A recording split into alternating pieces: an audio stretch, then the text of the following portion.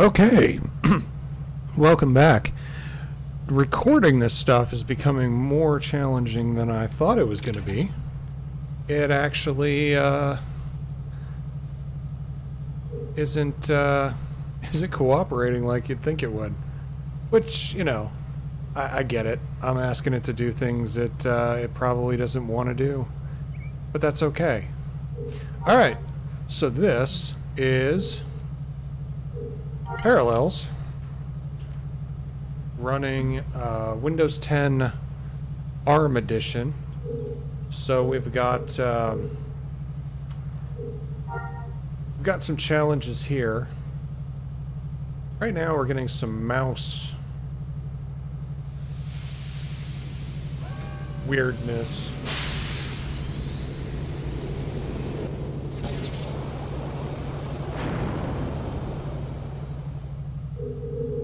That seems a bit better. I had to up the mouse sensitivity a bit.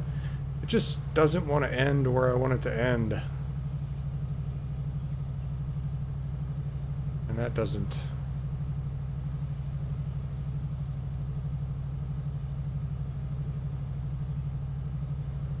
That should be better.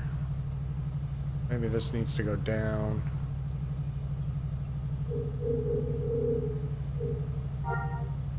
Yeah, the mouse just seems to drag a little bit. Alright, let's turn this down because this is getting kind of loud. Alright, so the last time we ran this in crossover and we got about 3 FPS. Now we're running it in Parallels and we're getting 30 FPS with 70 ping. And the bandwidth is way lower, so I don't know if that's good or bad, but we're not really doing anything. There's actually been a couple people hanging out on this planet. We need to get some skills on the bar because we did that in the last one. Not this one. And we're going to die quick if we don't. So we just want to do some basic combat. Pretty much that's what we need. I don't think we really need much. We'll just do that one as well, just in case. Okay. Again, that mouse just isn't picking up like one would like. Seems to do okay, and then you... Ooh. Get a little...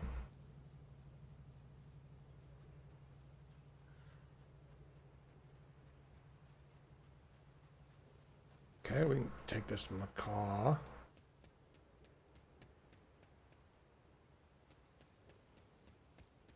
Mogax.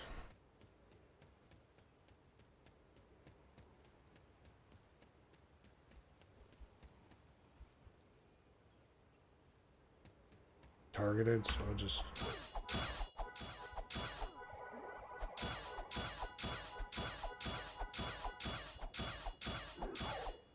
And down he goes.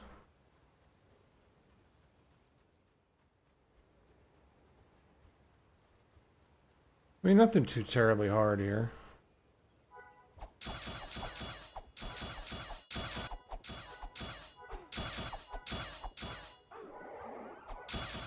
Still getting great for frame rate.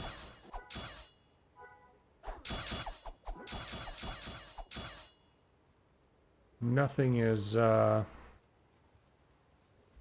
really slowing us down here.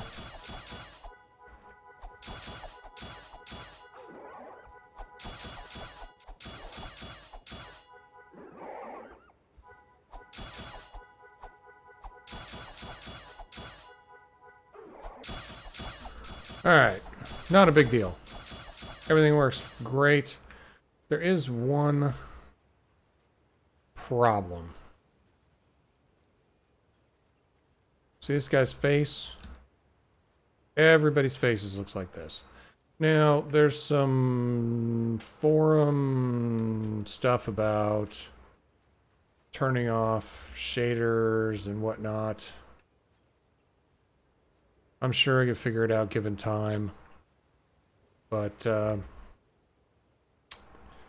option in here.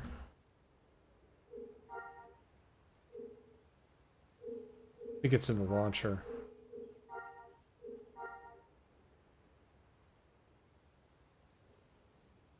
Possibly something in here with the LOD manager. I don't know. Nothing we're going to change here is going to make any difference until we log out. But if you can deal with not being able to see faces, this is running pretty flawlessly. Let's go back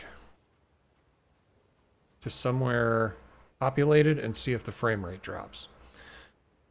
Now, everybody's faces are like that.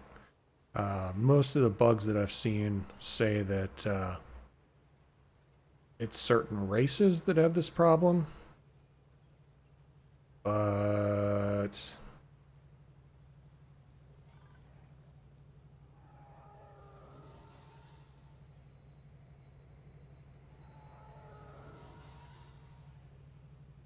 well, that guy doesn't. But the Zabrak does. It's a texture issue, I have a feeling. And somebody said it was down to, that's probably because they don't have facial textures per se. It's probably something down to a DirectX configuration. Needs to change. That guy's face was okay, and then he... So from here, he looks alright. There, his face turns black. Loses all the textures. It's just the face. Some of them, I guess it's the face and the head. Rest of the head, fine, gone. I'm sure playing around with it, if you put enough effort and time into it, you could probably figure out what's causing that and fix it. But it's more than likely a DirectX issue because of the age of the game, and I think this uses DirectX 9. And I don't know that there was ever, or will ever be, a DirectX 9 for ARM that's, like, out there.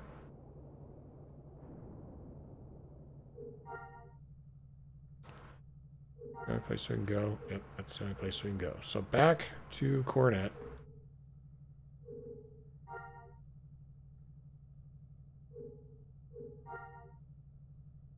I don't know why the mouse keeps hitching like that. Probably again, age of the game, because it doesn't do it in the actual Windows. And I also noticed that the recording I did of the previous crossover video, the screen was very, very small. So hopefully that worked out. I haven't actually edited it to see how it looks and try to stretch it out, but hopefully it worked out okay, because I don't think I could re-record that. But anyway, this is Parallels, and Parallels was also kind of a bear to record because this game, since it runs through a launcher, it doesn't advertise a very coherent window to record. In the way I'm playing it, since I'm emulating it through a launcher, the window name isn't correct. So I have to record the display. And it doesn't want to record the display because, in this particular case, because I'm recording a full screen application while the Windows desktop is running in the background behind it. So it gets a little confused. I have a feeling once we move on to some newer games, it will probably improve. That was some weird hitching. But this always has some rubber banding. Anyway, much higher ping, 235. Probably more populated planet has higher ping rate. Still getting reasonably decent FPS.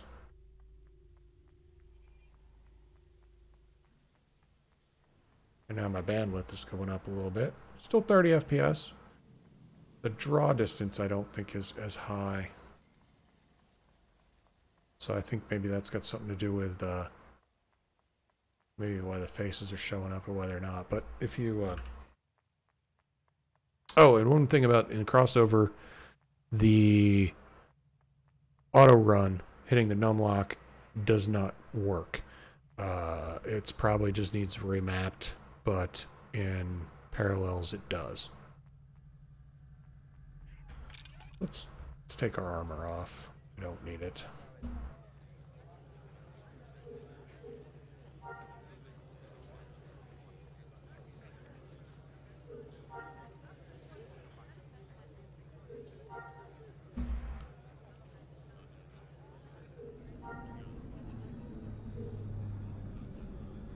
Come on, get up there.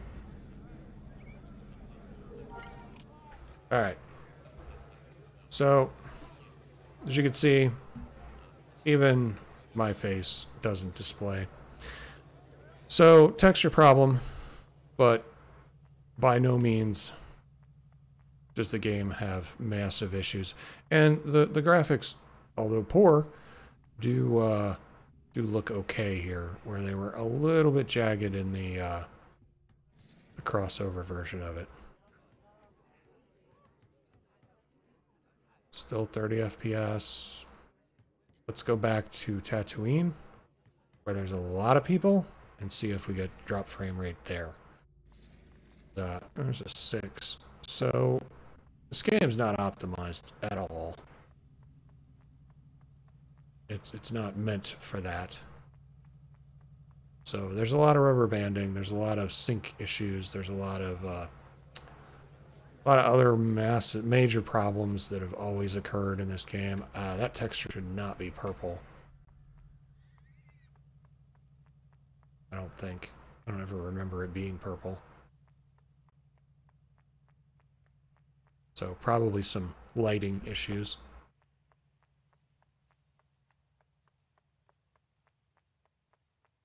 But hey, I figured for a first game to start with, this would be a good one.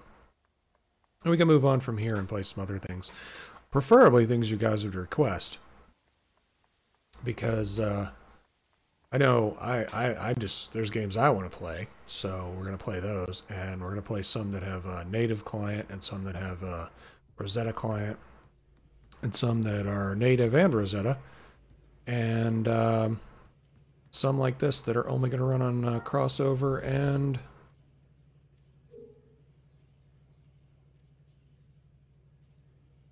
Parallels. God, that's painful.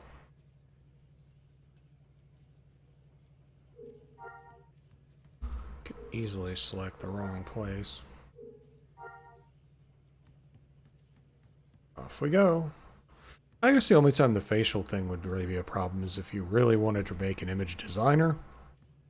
Because then you wouldn't be able to see the faces. But I don't know if you'd see them in a window. And it's kind of...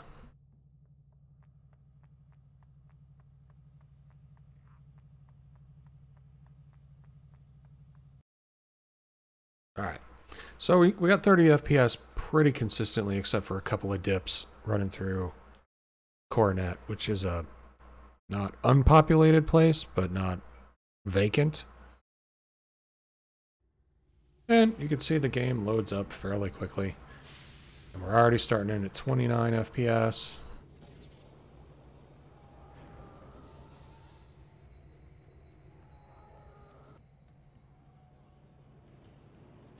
And a lot of these places where the frame rate's dropping are places where the frame rate dropped on the live server pretty regularly as well. So I think it's just maybe zone or something crossing.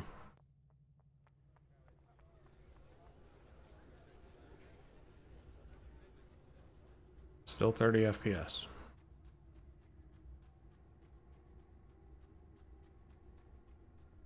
Some weird texturing here. That should not be like that. Should be more stuff, but not seeing it. Okay. Crowded room. Rubber banded back out.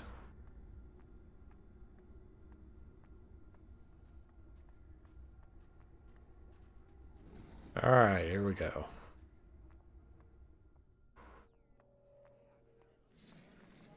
14, a spike.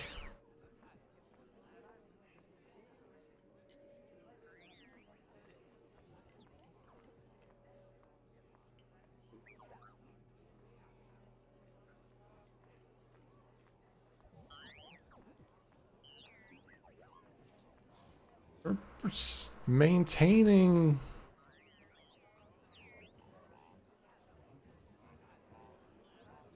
a decent frame rate even here.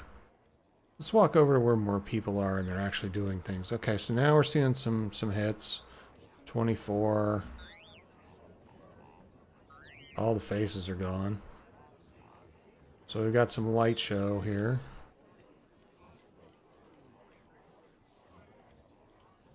And even that's not really hurting us too much.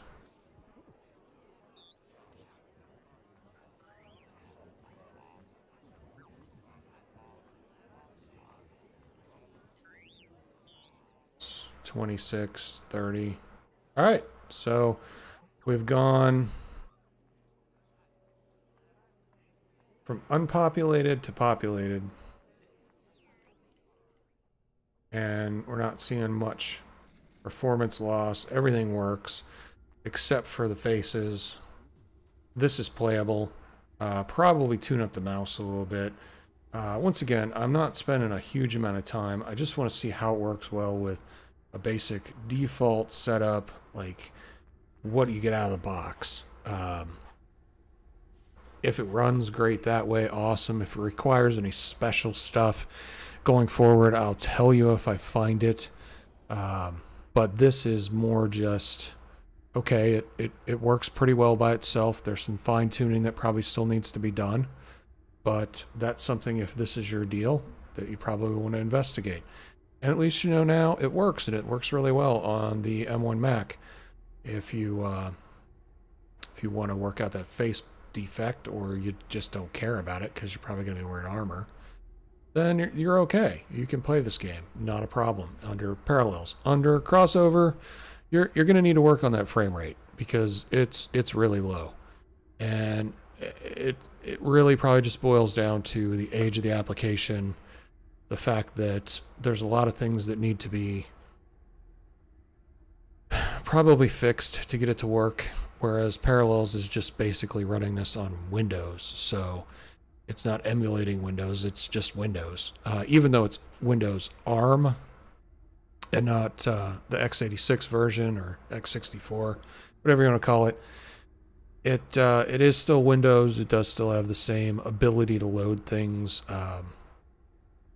Even though I loaded some of those things that I thought would fix it in just the basics, like DirectX and the Vulkan stuff, didn't help at all. It was still the same frame rate. It was still the same everything. Nothing got any better. But this is one of those unsupported apps. It doesn't have a bottle for it in Crossover. It doesn't have anything for it in Parallels either. But Parallels was just a straight install. I installed the game. It started working. No problems. Well, one problem, but that's pretty obvious. And not game breaking. So I would say it probably is a pass on this one. This one works. The Crossover one, probably not playable. This one is. So if you want to play Star Wars Galaxies, since we lost access to Boot Camp on the M1, you're probably going to need Parallels in order to do it. There is no Mac client, so there won't be a Rosetta or native rendition of this, but there is. We'll move on to something else and try another game. And like I said, if there's a game you want to see how it runs and you're considering buying an M1 and you're not sure if you want one or not, you're not sure if you can handle it, let me know in the comments and I will add it to my list and I'll see if I can get to it. I have a pretty large Steam list of games, probably close to 4,000 now. So I got a lot of games I have access to from before when I streamed and made videos. So we could probably work something with that. There's a lot of games out there. I'm looking at a lot of the stuff that I like playing first because I want to make sure, I want to see if it works for me. If it works for me, then I'm happy. If it doesn't, then well, then the M1 maybe wasn't what I needed to get. So anyway, I'm going to end this now. Hopefully these videos stitch in correctly the way I want them to, but the resolution on that first one is probably going to be pretty horrible, so I apologize for that. It's just, this is a very difficult game to record, so hopefully it improves from there. I'll see you guys in the next episode. We'll be doing another game, and this one is complete. If you have questions, ask below. I'll do my best to answer them, but as far as the install, I just did the basic defaults install, and did a little troubleshooting, but not a lot. Anything more than that would probably recover it, and I am deleting the bottles for this now and deleting this off of Parallels so we can move on to the next thing. See you guys later. Thanks for watching.